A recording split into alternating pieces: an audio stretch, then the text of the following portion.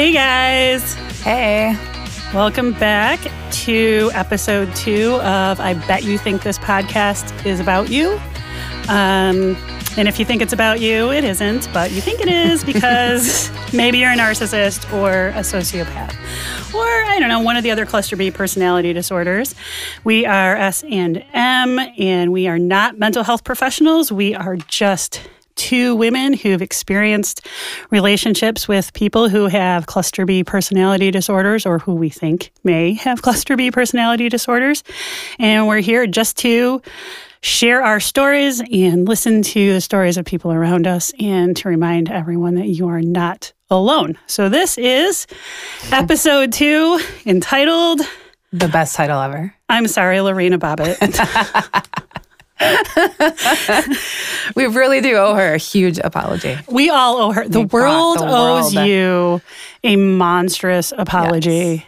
Yes. I have now seen not just you, but countless women like you who are very, very, very clearly the victims of narcissistic abuse get burned at the stake in the media and at our water coolers, in our dinner tables, and your life was sucked. Like, your husband was a terrible human being. Terrible. He was a shitty person. Yeah. And in every way. And he treated you so badly. I know this because I am now educated by watching Jordan Peele's docuseries on Amazon called Lorena, which, by the way, if you haven't seen, you should see because it is fantastic. So basically, just in case you aren't aware, because it was about 25 years ago, Lorena Bobbitt is the woman who was an immigrant, married to a guy whose name was John Wayne. Right? I mean, parents did you wrong right there, buddy. The All-American. The All-American boy, and who was abused, raped on a regular basis by her husband, and who was pushed and pushed and pushed to the point where she probably disassociated, or am I saying that word right? Dissociated. Yeah. Found a knife, and while her drunk husband was passed out in his bed, she chopped his dick off with a knife. High five, girlfriend. High five. I would have done the exact same thing. This is one of those situations, right? Where you're like, his balls. You should have seen this documentary when he was like, I was sleeping. No, you weren't.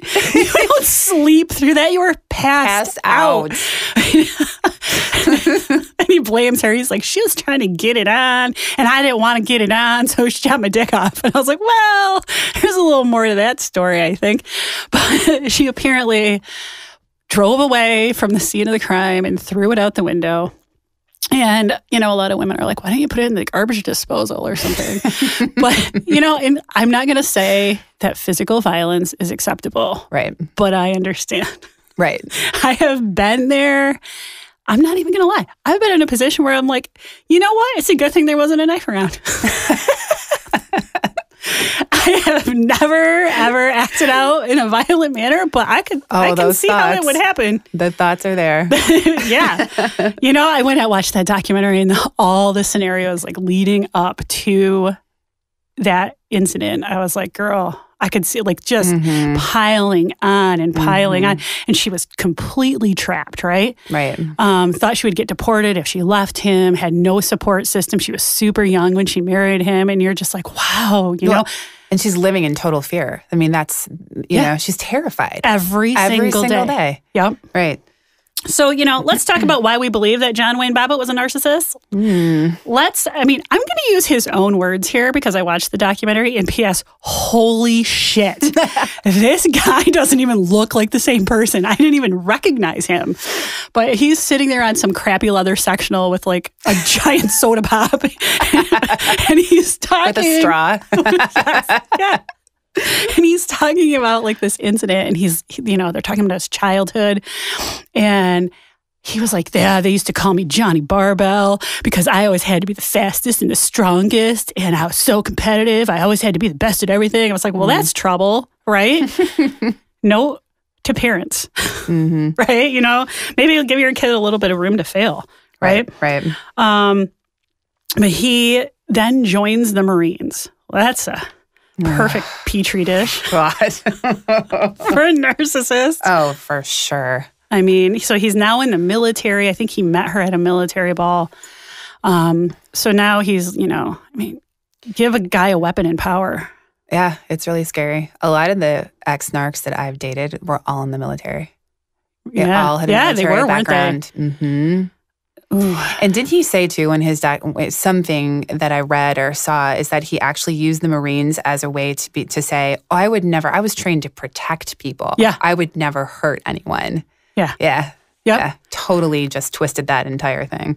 So, that, and then when Lorena was interviewed and she talked about the history of their relationship and his as well, he talked about how he was so in love with her and she was the most beautiful person ever. So there's whole love bombing. You just love bomb and love bomb and love bomb. And as soon as she agreed to marry him, that's when the abuse started, right? Yep. That's when he's like, you're fat. I don't like your outfits. Buy new clothes. You look terrible. Started raping her, abusing her. And then, the worst part about this whole documentary, I thought the one that really tugged at my heartstrings is she really wanted a baby. She gets pregnant and then he forces her to get an abortion. God. And is like mocking her while the procedure's being done. P.S. What year was this? And why were the nurses okay with that? Like, she said they had to take her into another room to get her away from him. And I'm like, didn't the nurse say, hey, honey, do you really want to go through with this? Because, I don't know, that would have been a good question to ask, But apparently she had this abortion. She was devastated by it. And he was super lazy. He gets out of the military and he doesn't work. He just lets her work. She's a nail technician. They're going to live on her income. Oh my gosh. I mean, you ever met any narcissists that are cheap? Yeah. Just a few. And lazy. Oh my gosh. Lazy to the point where they won't get off the sofa. No. Like, go get me whatever. I love it when people wait on me. Yep. Who loves it when people wait on them? My last narc wouldn't even take me out to dinner. Like, he wouldn't do anything that involved him actually making an effort in any way, shape, or form. And then, of course, when you actually confront them on it, they just totally twist it. Yeah. I can't believe you would say that. I can't believe you don't like spending time with me. I'm like, I don't think I said that. They're just such crazy people. So which is why we're doing this podcast. Would they let you take them out? Oh, for dinner? 100%. 100%. We split the bill. Oh my God. We did. Okay, so we did go out one time, but it was like basically me kind of making it all happen, and then we split the bill. I was like, oh no, my gosh, that's really not. How does it feel when someone like wants to pay the bill? I'm going off on a tangent here, but like, so you meet some guy who's like, I'll pay. You're like, who are you and what's in it for you? What do you want? All right, what do you want? Right? Is this really a date? Oh man, but the worst part about the whole thing, and the one thing that you're like, yup, this guy is a total narcissist, is the entitlement. He was entitled to have sex with her in any orifice, in any time, in any manner of his choosing, whenever he wanted to. That was his right. And that's how he ended up raping her over and over and over again. And it doesn't even sink into him, even now, 25 years later, that's not okay. Right. He still doesn't acknowledge that because, that's who he is. Right. That's the kind of person he is. And you're just, I don't know what it takes beyond getting your dick chopped off to give you the message that this is not an okay way to behave, but he hasn't gotten the hint. Right. Right. But the problem, listen, you're not going to change these people. There's the narcissist, the sociopath, these people who are toxic and awful. You and I and all of the mental health professionals combined, we don't change them. Right. But holy hell, the response by the public. Like, do you remember when this happened? Oh, yeah. Like watching it on television? And it was unbelievable. I even remember my own mother saying, well, why didn't she just leave? Just leave. You don't have to, you don't have to maim a man like that. Right. And I'm just like, well, hold on, Mom. My dad wasn't an abuser. So how does she know? She married my dad out of high school. how do you know that she's not enduring something or doesn't feel completely trapped? You know, you don't know what it's like to get raped every day and hung over a balcony and threatened with your life. And to be an immigrant, too, in that situation where you don't think you have any way out. And she grew up in a super religious culture. Like, you get married and you stay married forever. So she thought there was nothing else that she could have done. And then, you know, all these men are like, they should give her the death penalty. Right? Oh my gosh. But she was so insane. It was heartbreaking because they made her a laughing stock. Right. She was a punchline. It was all her fault. Her abuse. I mean, late night TV host. I remember like top 10 lists on David Letterman. And I'm like, first of all, when did we not become okay with naming the victims of sex crimes? Because her name was everywhere. Right. And she was a complete joke. And everyone is horrible to her, harsh to her. In these interviews that John Wayne gave afterward, like, he grinned the whole time, this smarmy fuck who just beat the shit out of his wife and raped her and got his dick cut off for it because, you know, whatever.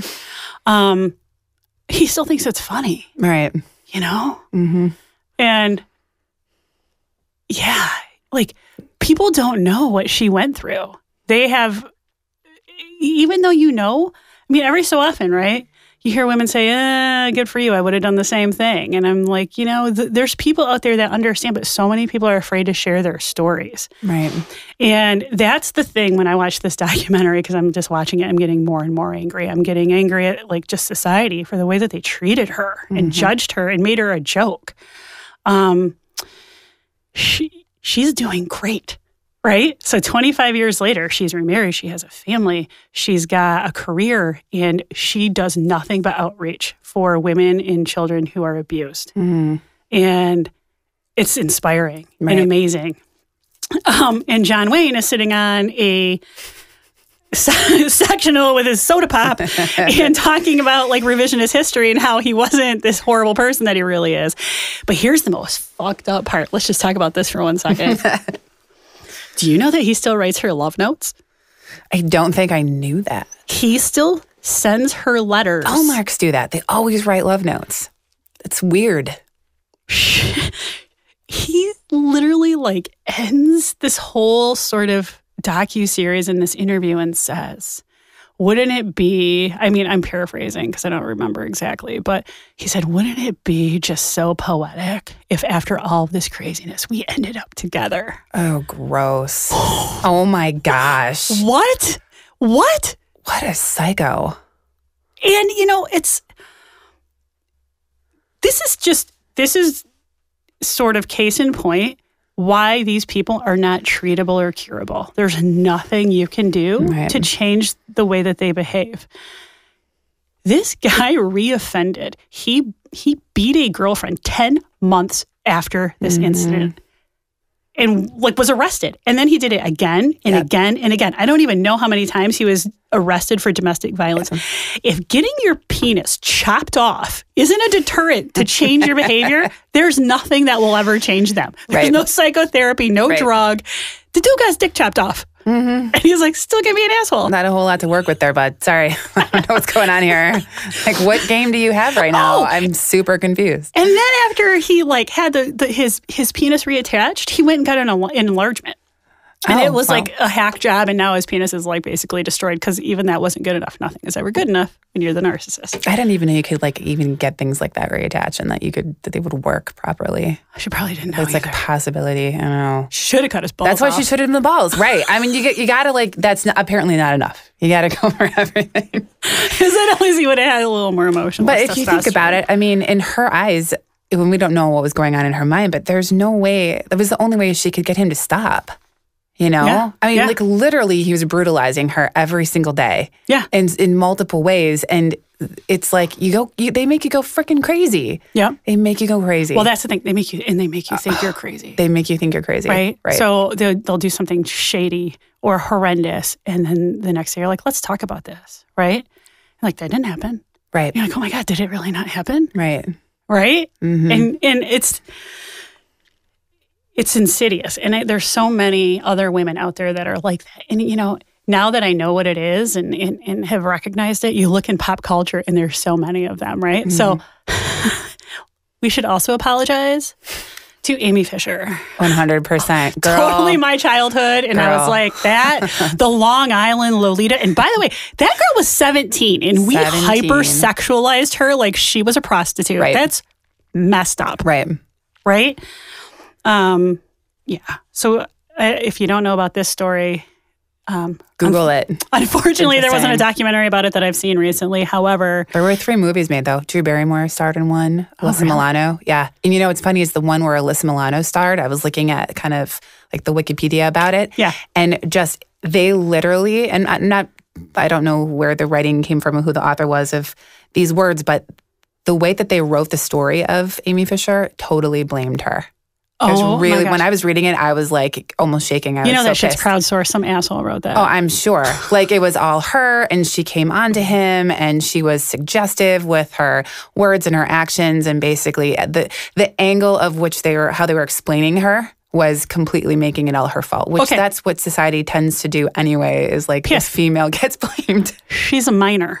She's a minor. So, from what I understand. You can correct me because you did more Googling on this than I did. But Amy Fisher basically like crashed her parents' car and brought it to this body shop because she didn't want to get in trouble. Right. And said, hey, how can I pay you? Can I pay you in installments? So, like, don't tell my parents. And this guy was basically like, yeah, we can fuck. Yeah. That's how you're going to pay me. That's how you're going to pay me. Yeah. This was all her fault, right? So he like triangulates her with his wife, like, oh, I can't leave my wife for you because, you know, that's my whole family and she would never do anything to me. But basically, push comes to shove, this woman thinks she's in love with this older man, Joey Buttafuoco. What a name. What a name. Like right there, you should know. I mean, right there, yeah. Just run the other way. Right? Yeah. Ew. Anyway. And he was, I think, 35 at the time. Yeah. And she's 17. Right. So she ends up going to their home and shooting his wife in the face. Not really sure what that was about. That's not cool. He shouldn't shoot the wife in the face. Never shoot the wife in the face. She should have shot him in the face, maybe. But she was completely villainized in a situation where she had zero power. And this guy basically wanted him to, or her to, you know, worship the ground she walked on. She was so dependent on him and his feedback, right? That she would have done anything that he wanted her to do. But he gets to get out of this situation like scot-free, like he wasn't some sort of a villain himself. And P.S., did you see him? Like, oh my gosh. He looks like he's mafioso for real. I know. And, you know, that whole confrontation, he engineered that. Right? Yes, 100. Who's at the axis of that confrontation? It's not her. It's not his wife. Right. You know? It's this guy saying, I'm so wonderful and so great and so sexy and so hot and so successful that these women all want me and they're all just fighting over me. Look at them fight. Oh, look at them fight. Poor me. That's exactly what they want. That's triangulation. That's exactly what they want. Master triangulator. Right. He was awful. And yet we look at pop culture and women too. I mean, we talk about this girl like she's some sort of like seductive vixen. And we're like, she's a child. That's exactly it. Well, remember being 17, Em? Did you think clearly? Oh my God. I still don't think clearly. I don't even know what comes out of my mouth half the time. But in your reference to pop culture, when I was doing some research, this is what made, well, there's so many things that make me sick about all this.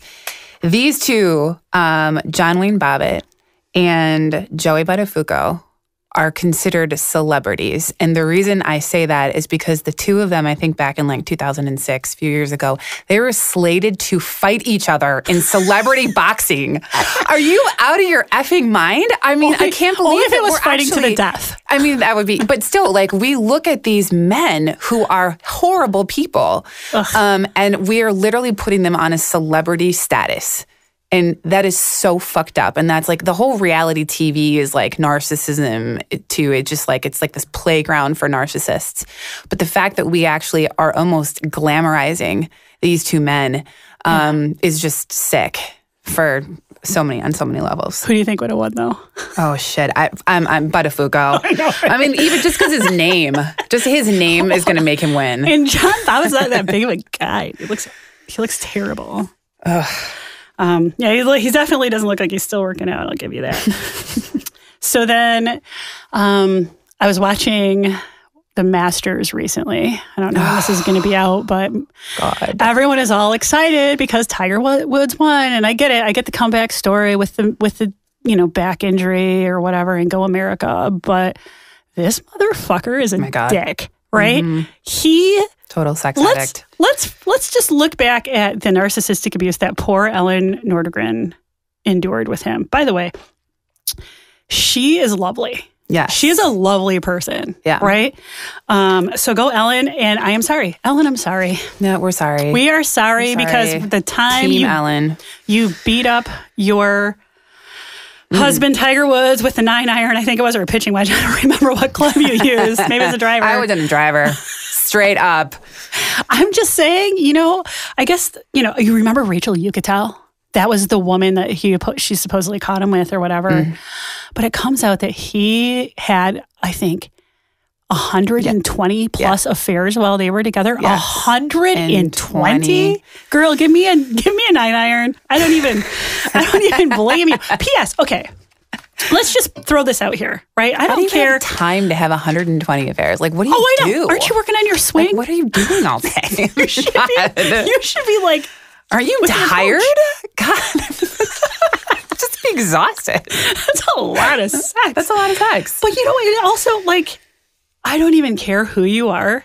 Like, that is nasty. That's disgusting, right? Like, I don't know why it makes me think of homelessness. Like, your dick is homeless and doesn't know where to live. Like, you have a hobo dick. It's gonna rest its weary head wherever it finds a little pillow, right? It doesn't care where that little pillow is. It just doesn't care. Doesn't care. Anybody, wherever it can. And I just don't understand it. It's just that it's that need within Tiger, and I do see it with his background too, right? Like, I'm not going to psychoanalyze him, but nothing's ever good enough. Right. Right? He could never be good enough. And so no woman, no relationship, no amount of sex or love is ever going to be good enough. So he is going to take his homo dick and just find it somewhere to live every night, I guess. Oh my gosh. But it's crazy too, because P.S., his wife is totally smoking hot. Yeah, she's gorgeous. I know. When I first found out about this, I was like, what? What is he doing? Yeah, he's not smoking hot. But it has nothing to do with her. I mean, that's the thing. It has nothing to do with her. It's and so many women him. blame themselves when their partner, has an affair or whatever. And it is nothing to do with you at all. At all. It's him. He epitomizes the narcissist who is only as faithful as his options. Right. Right? So Tiger Woods is a celebrity. He's got a lot of money, so he's got a whole lot of options, and he's just going to take them all. Why not? Because he can. Because he feels entitled. He is the best and the most worthy, and he can have whoever and whatever he wants. And there's zero regard for the humanity in there. And it's sad. It's so sad because I don't think Tiger likes himself a whole lot either. No, right. Because again, he's just so driven to succeed. Like, I mean, I get he won the Masters, okay? But, yeah, I mean, everyone's phone automatically went off. It's like, didn't some female, like, discover something within the black hole, like, a few months ago or something? I saw it on, like, a feminist news. Okay. Why didn't our phones go off with that information? Oh, I know, right? What I'm saying? Like, why? Like, I don't really give a shit that he won the Masters. I don't care. That's great. You're a good golfer. You're a good athlete. Yeah. Like, why do I care about that unless I'm investing in, like, your stock or something like that? I don't care. Oh, so my it's gosh, just like, look what the media is they're totally controlling what we see. Like, why don't, like, information that, I don't know. I just think it's ridiculous that, like, my phone automatically went off. I'm like, oh, that's what I'm getting informed on? There's so many other things going on in the world. Well, that's it's funny you bring that up because the end of the documentary, like one of the last scenes in the documentary about Lorena Bobbitt was this, I think, like, porn star. I could be wrong, but some woman from the documentary, I think she had a relationship with John Bobbitt, says, She goes, they chop off little girls' clits in Africa by the millions and no one says anything. And you chop off one dick and we talk about it for 25 years. Right. Right? Right. And you're like, wow. Yeah. Wow. Puts it into perspective. Yeah. And so, but good for Ellen. She took her 2 kids and went back to Sweden. Good for her. And she Get is out living of this this weird country. Yeah. She's living a great life. And I'm like, God, I hope you still get half of that. I don't know. More than half. More than half. More right? than half. So, there's probably so many more women out there and so many more celebrities. And I think there's people even in my personal life where I need to reevaluate and say, hey, I'm sorry. Like, you were living some shit. Yeah. And these guys, maybe girls, maybe women, right? But these people make you feel and act like you don't know which way is up, right? And you feel like you have no other options. And you get to a point where you're like, I got to pull the plug. I got to get out of here. I got to figure out a way out.